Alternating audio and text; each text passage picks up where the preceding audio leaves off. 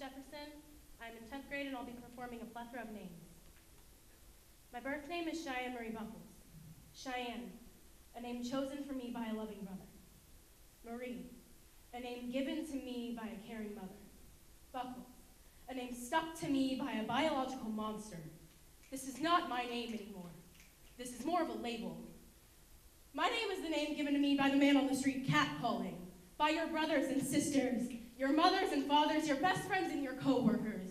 My name is yours. I know, this doesn't make any sense, but you see, my name is yours to call me, yours to label me.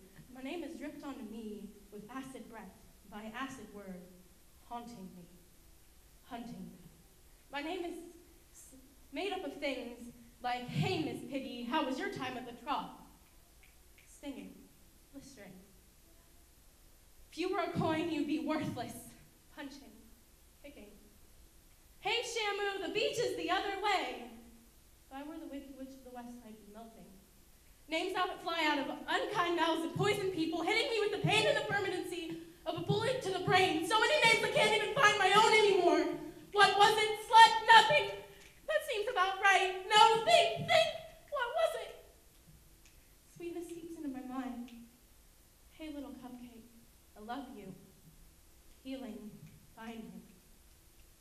You are an amazing girl, Shorty. Canceling, rewinding.